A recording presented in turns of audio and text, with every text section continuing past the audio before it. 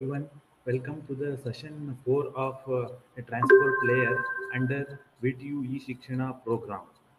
I thank VTU e-Shikshana program for providing me the opportunity to teach computer network and security.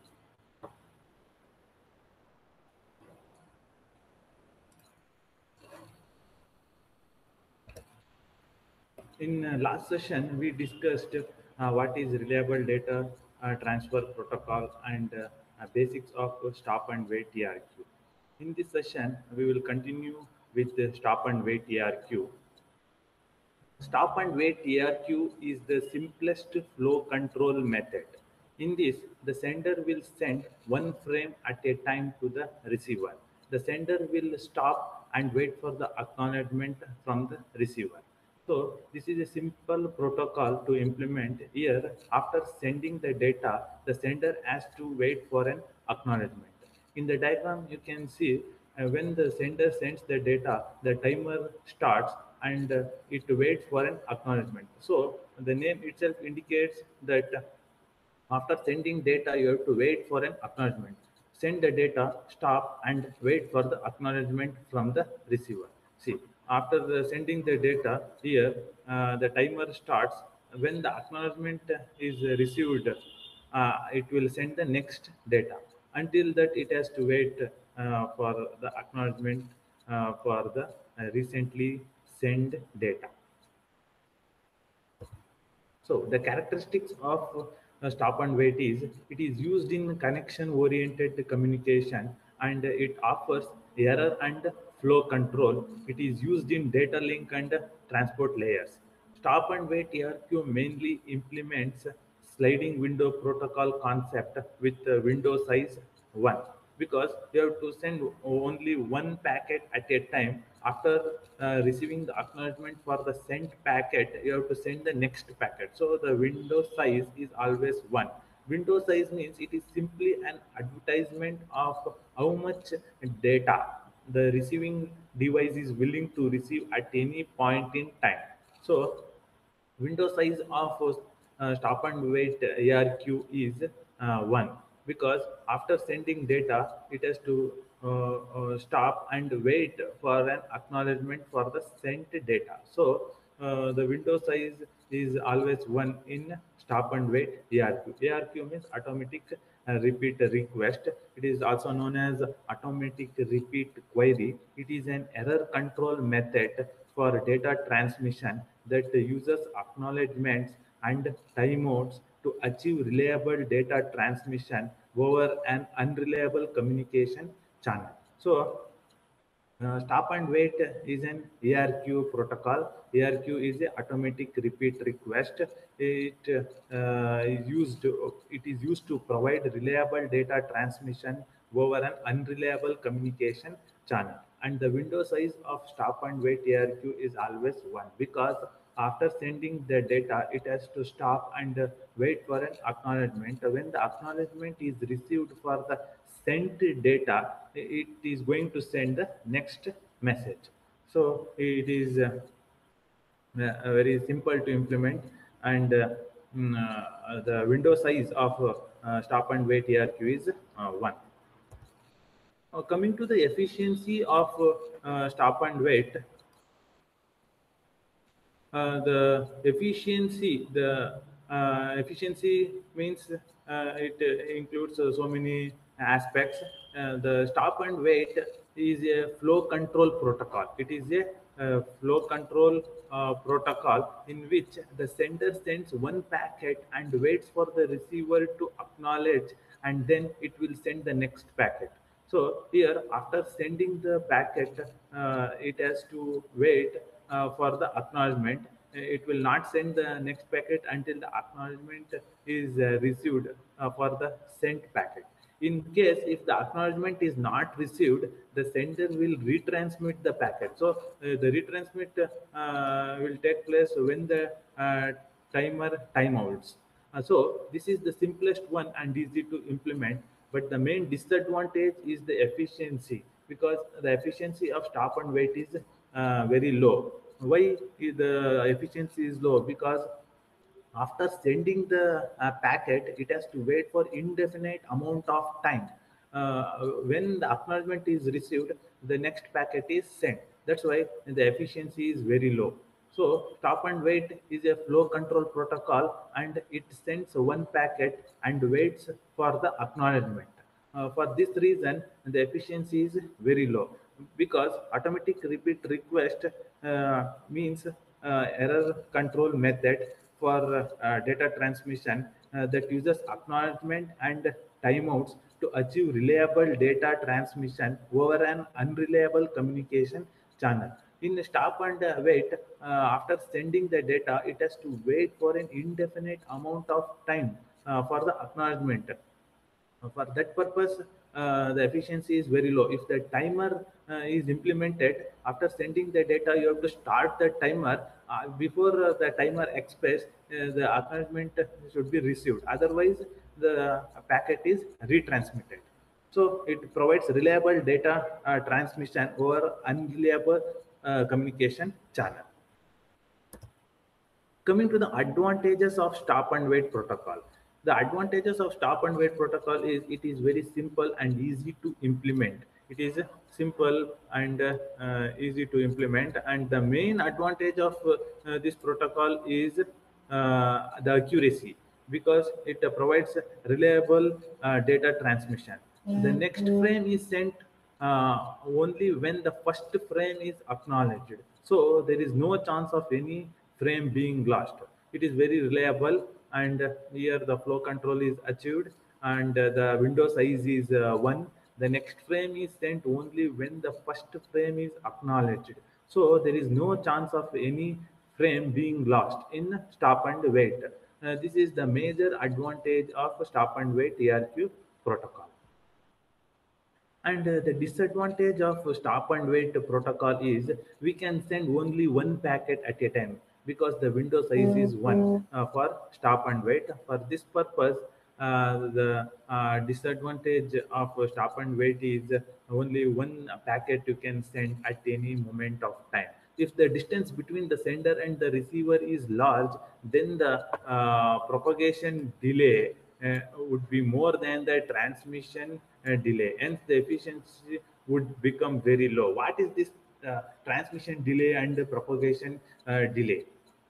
See, transmission delay means the time taken by the sender to send all the bits of the frame onto the wire is called as transmission delay. This is very important. I repeat, transmission delay and propagation delay. What is the difference between transmission delay and the propagation delay? Transmission delay means it is time taken by the sender to send all the bits of the frame, because data means bytes, right?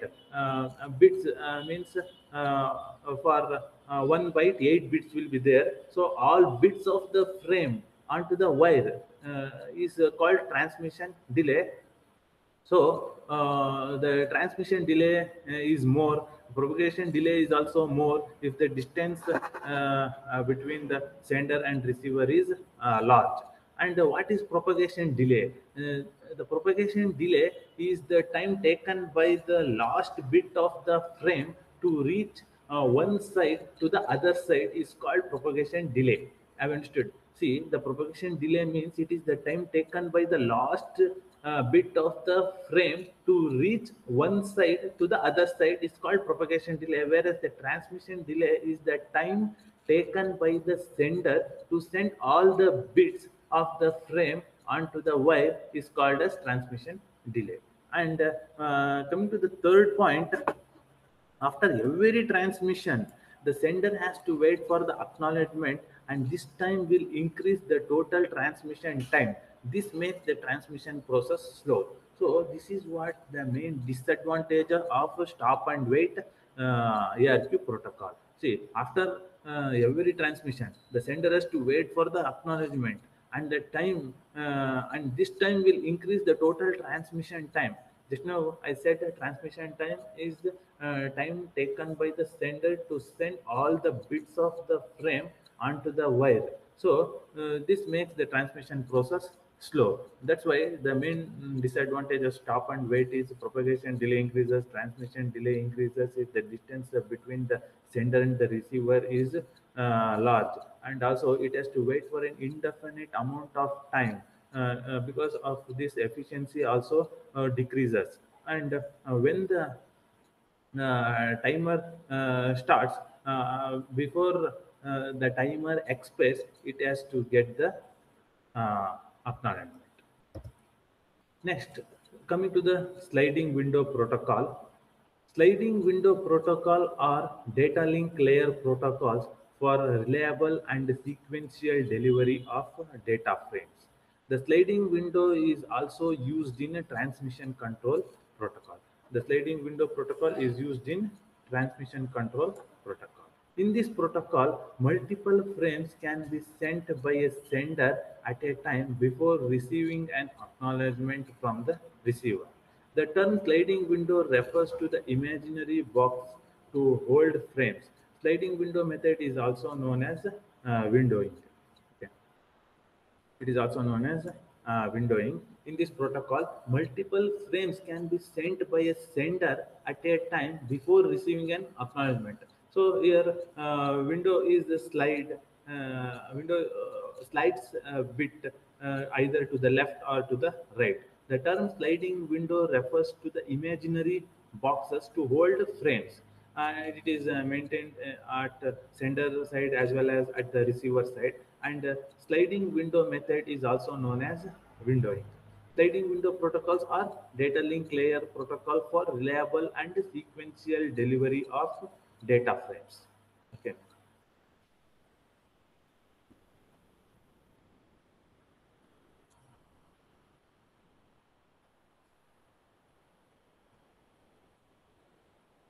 Next, working principle of sliding window. In these protocols, the sender has a buffer called the sending window, and the receiver has a buffer called the receiving window. The sliding window is a technique for sending multiple frames. Using sliding window, we can send multiple frames at a time. It controls the data packets between the two devices where reliable and gradual delivery of data frame is needed. It is also used in TCP, that is Transmission Control Protocol. TCP is a reliable protocol. In TCP, you have to establish the connection before sending data. For establishing the connection, three-way handshake is used. In three-way handshake, first you have to send the connection request. Afterwards, you should get the connection replay. Then you can send the data. If there is no data to send, you have to disconnect the request. For that, a disconnection request is sent. For that, you need to get disconnection replay. Then the connection is successfully closed and it is disconnected.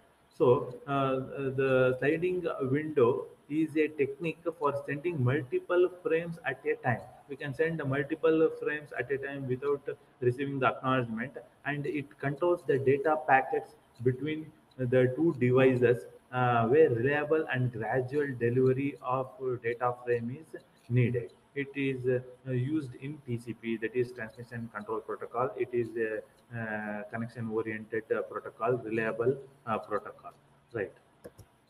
And in this technique, each frame is sent from the sequence number. For every packet, you need to add sequence number and identifier.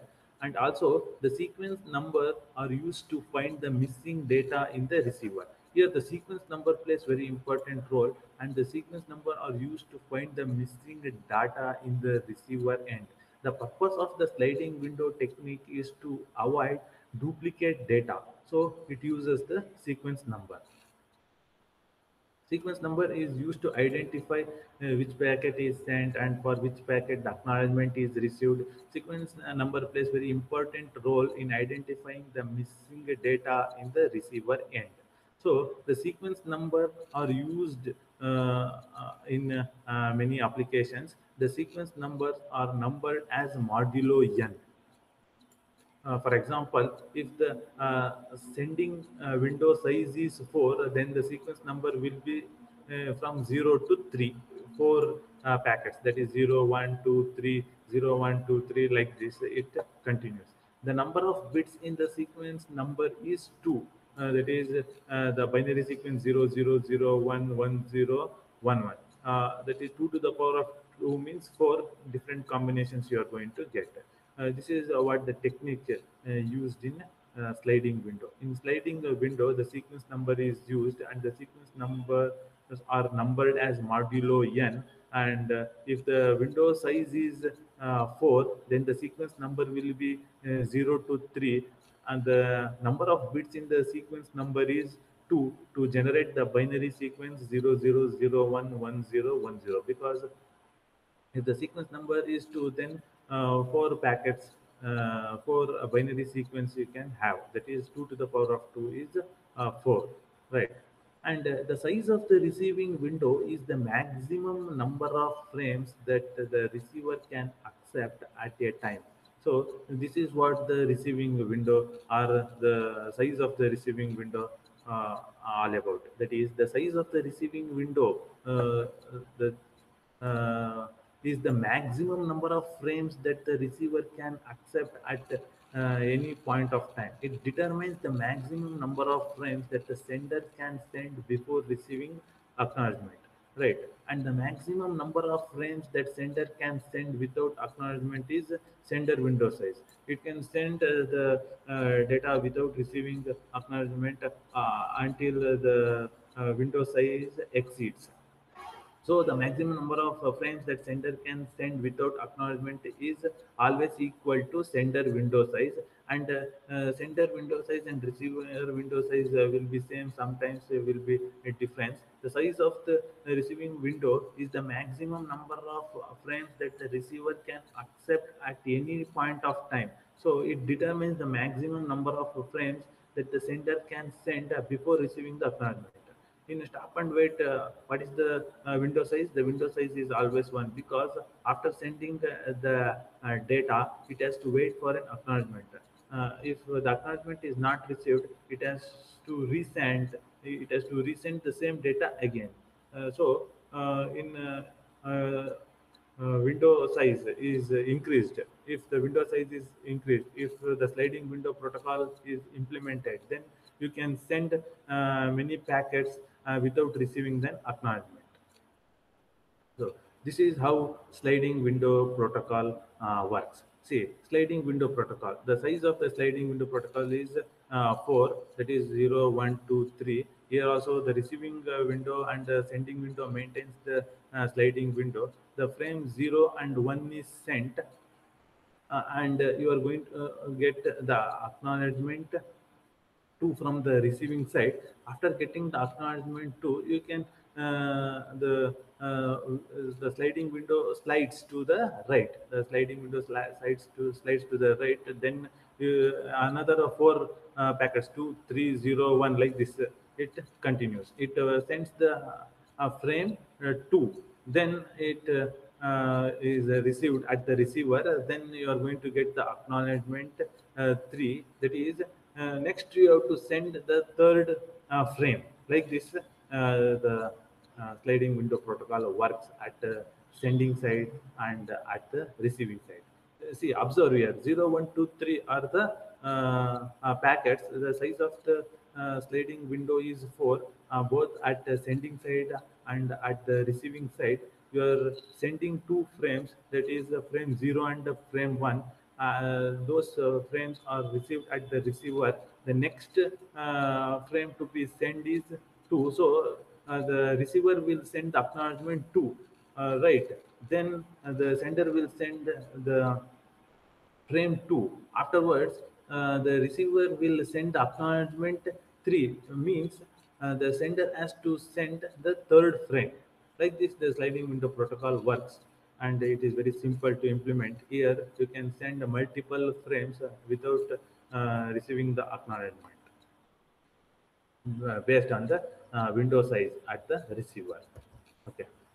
The important point of sliding window protocol is sliding window protocol is a flow control protocol and it allows the sender to send multiple frames before needing the acknowledgement. Before receiving the acknowledgement, you can send multiple frames to the receiver based on the window size, and sender slides its window on receiving the acknowledgement for the sent frames. Only when the acknowledgement is received for the sent frame, the sender slides its window to the right, and this allows the sender to send more frames.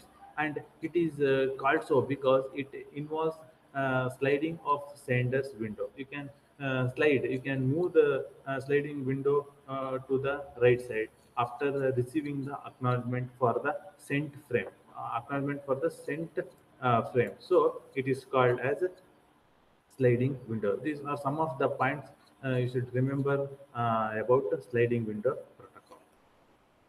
And sliding window protocol has two protocols, two ARQ protocols. One is go back and another one is selective repeat. Okay, thank you. In the next session, we will discuss types of sliding window protocol.